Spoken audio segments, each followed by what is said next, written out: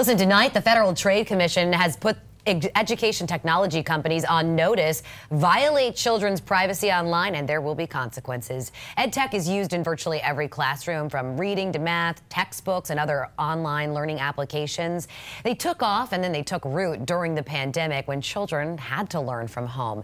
Today, the FTC unanimously passed a policy statement saying that under the Children's Online Privacy Protection Act, or COPPA, EdTech companies cannot require parents or schools to sign off on sweeping data collection of children as a condition of children accessing this service. Second, you cannot use kids' data for targeted advertising or commercial use. And finally, they must ensure that the confidentiality, security, and integrity of any data collected is kept safe. The FTC can fine any company that violates this.